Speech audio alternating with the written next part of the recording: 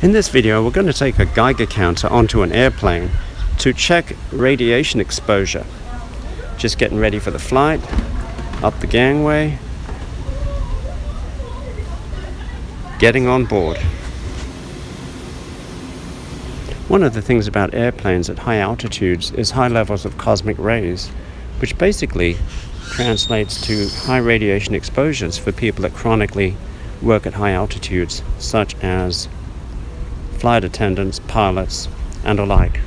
As you can see, radiations at ground levels are low. Now let's check at 30,000 feet.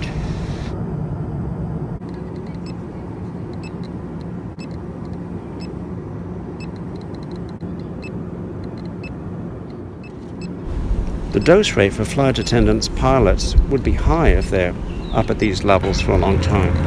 The dose received from a transcontinental flight would be equivalent to a chest X-ray. However, the type of radiation is different. It's mostly from cosmic rays, whereas on the ground it's from things like granite and radon exposure. Therefore, flight attendants and pilots are radiation workers, similar to nuclear power station workers and radiology technologists.